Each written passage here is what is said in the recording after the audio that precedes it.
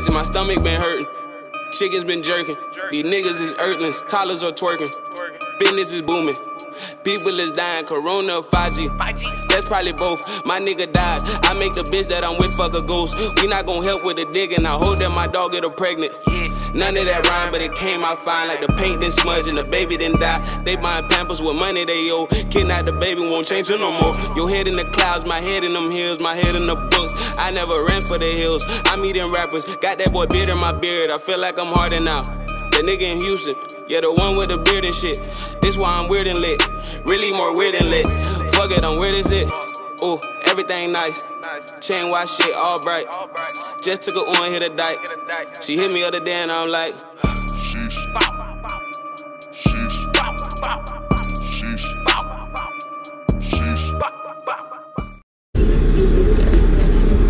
hello, good, well, where I'm at, it's evening, but morning, afternoon, whatever time it is. Right now we're on a standby. I cannot get the Diamond Torque Burger off, so I find I can use the LML Torque Burger. So right now I'm on a hunt for one of those.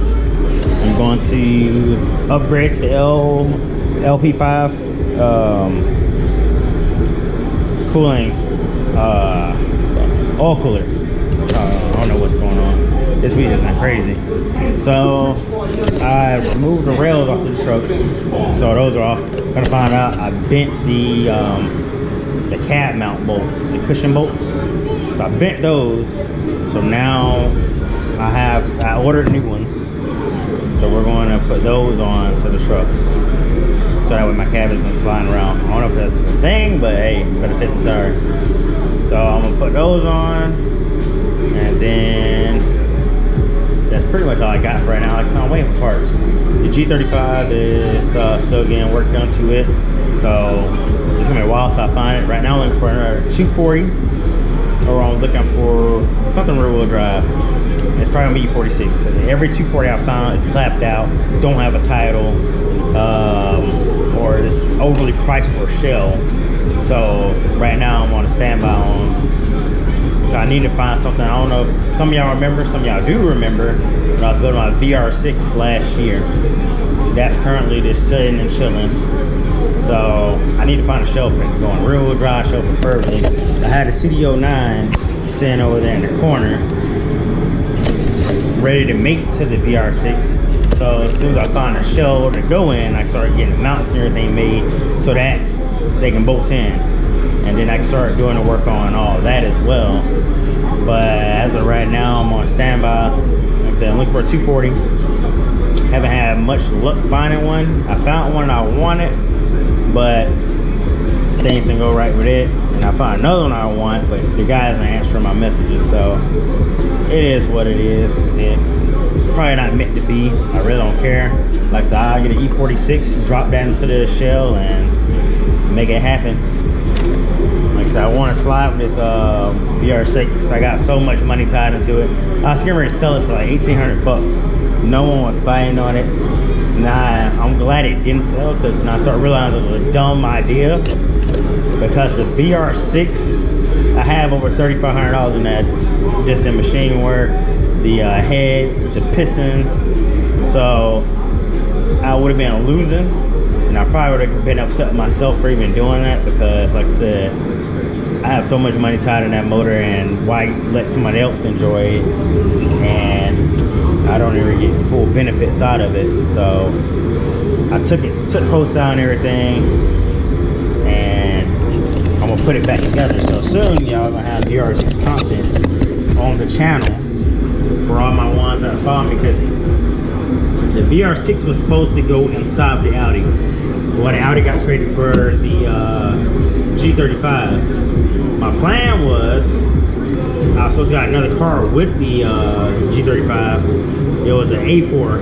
It was a drift A4 on top of it. So my goal was to turn that into the drift chassis. The guy was like, well, it's going to cost too much to have both cars sent up to North Carolina where I'm at. So I told him, I was like, just bring a G35. But when a drift car, I don't feel like doing Euros anymore. So that's when I put that up for sale. reason I didn't put it in the S4 was because all the S4 needed was turbos. So that'd been dumb on my part. So it is what it is. Things happen. Like I said, if I find a clean rear wheel drive chassis to drop it in. I almost bought IS300. I kind of slept on that deal. Now I wish I didn't sleep on that deal. I wish I would have jumped on it when the time was right. But hey, it is what it is. So right now, like I said, I'm looking for. I want an S13 coupe. I keep finding hatches, but the thing is, when I find the hatches, they're clapped out, they're beat up, and if you want too much for them, well, they're nice, and somehow no one has a title for it. So there's that. I found the coupe guy I really like. Same thing. I found two coupes actually. Both owners don't got titles. So it is what it is. Now I'm thinking about just getting an E46 and making it baller. Have a VR6 in it. But these are the new bolts that we're getting ready to put in for the cab mounts. Tomorrow we might do the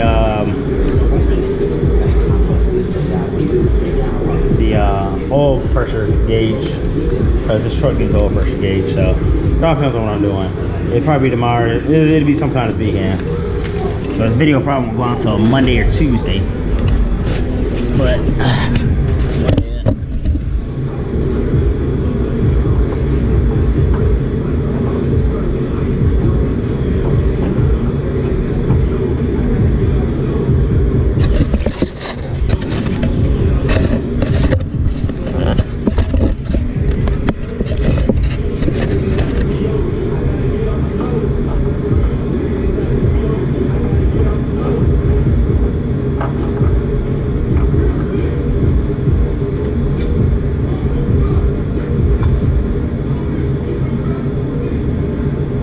so, as y'all can see,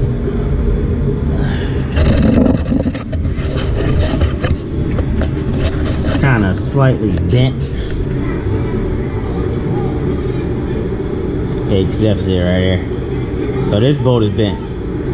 So whenever the step rails are on, people stepping on them and everything like that, they bend. So the more weight it had on it, it was causing stress and it caused them to bend in and out. So when these new ones, like I said, I don't got step rails anymore. When I next step rails I do get, they're going to be the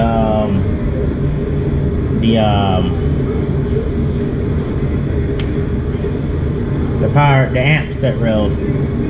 So we're going with those next on here. And those have been my goals since I got this truck from day one, and well, we're going to make it happen.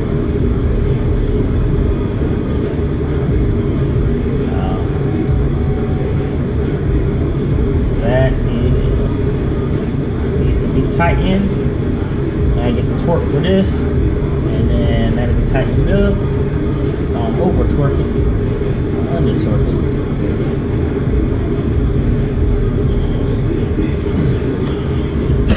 Next one.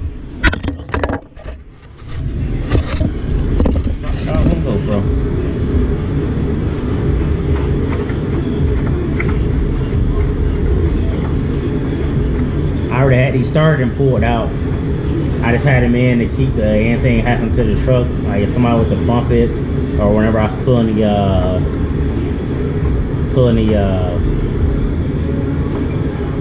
the rails off, that it didn't cause anything crazy to happen.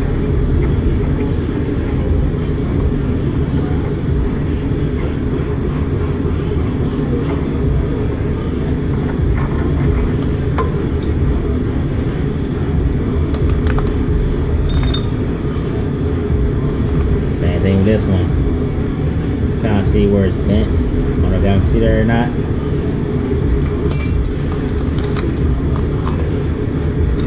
I need to redo the bushings and everything on the body eventually. I might take it to my buddy's shop in Moorhead to have it done, so he can pull the cab off. It shouldn't take long for us to do. Like I said, just gotta pull the cab up just a little, and I'll I'll be able to stick pull these mounts and put the new mounts in. I want to do a polyurethane bushings, and that'll make her ride a little bit nicer.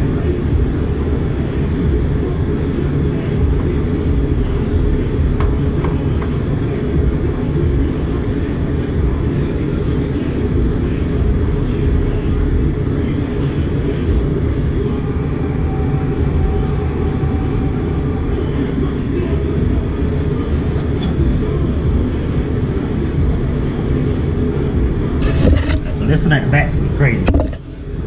This one, for some reason, is the most bent one on here.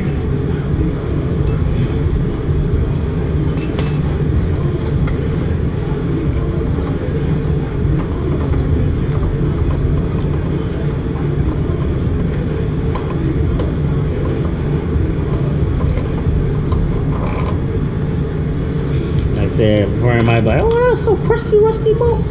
Look how bent this is. It's like a question mark almost. Tim, what you think about this? Question. But yeah, look at that. Seeing that, I was like, it has to come out. So